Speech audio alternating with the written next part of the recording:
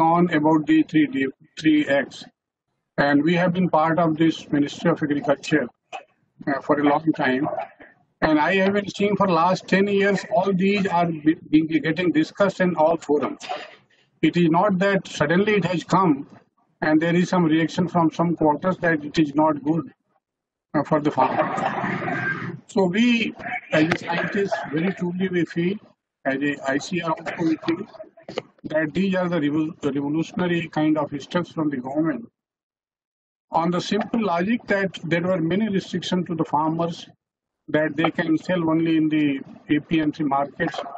They cannot sell it from the other places, and we have got evidences that those farmers are even the traders who wanted to buy it from even the villages from the doorsteps, they were prevented to buy those products.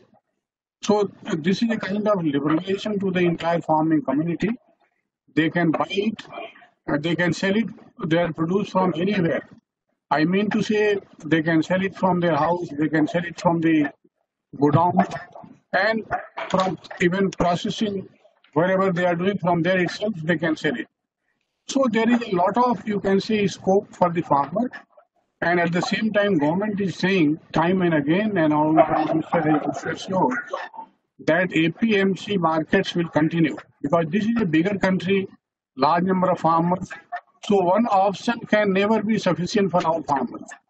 And that we always talk in the extension system also, whether it should be a public extension system or private or voluntary organizations. And we say that it should be a multi-agency extension system in our country. And that is what applies to this one. You can say all the acts which are providing opportunity to others also. Time and again it was discussed that private sector is not coming to the agriculture sector in a big way. And that was said to be one lacuna by which it is not growing. Probably these acts which have come up, 3X, they will provide an opportunity to the traders also. They can come, they can buy from anywhere. And they can also, the Essential Commodity Act provide opportunity that they can store to any amount.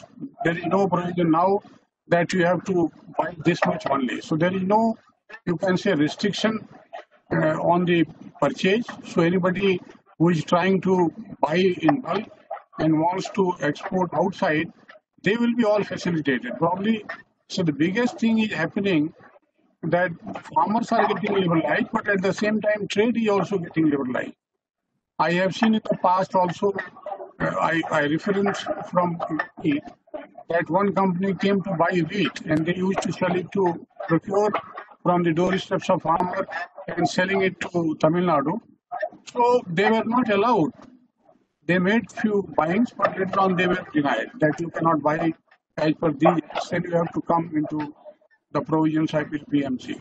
So those provisions once lifted, the freedom is one thing, but at the same time, APMC markets, they used to take taxations and other things.